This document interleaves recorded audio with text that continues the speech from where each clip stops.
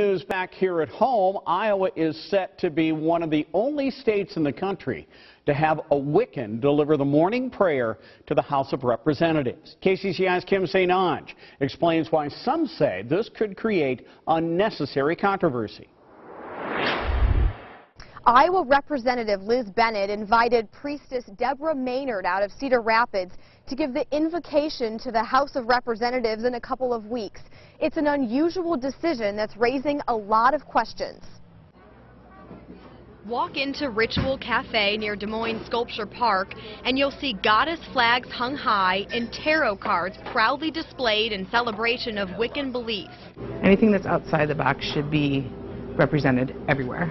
Wicca, often associated with witchcraft, is an alternative lifestyle that believes in worshiping the earth and gods and goddesses. It's about believing we're all connected. Barista Melissa Wary is a self-proclaimed naturalist who's familiar with Wicca beliefs. She calls it a lifestyle, not a religion, and says it's often misunderstood. They think of Wiccan, they think of, women, I think, at night chanting, and that is true, though. The chanting in the forest, naked or whatever. But, that isn't all of it. Wary is thrilled to learn an Iowa lawmaker invited a Wiccan to give the invocation to the House of Representatives in a couple weeks, something often done by Christian leaders. Democratic Representative Dan Kelly says it's important to respect the beliefs of all Iowans, but he is concerned. We have lots to do here at the Iowa House, and we can't get distracted by unnecessary controversy.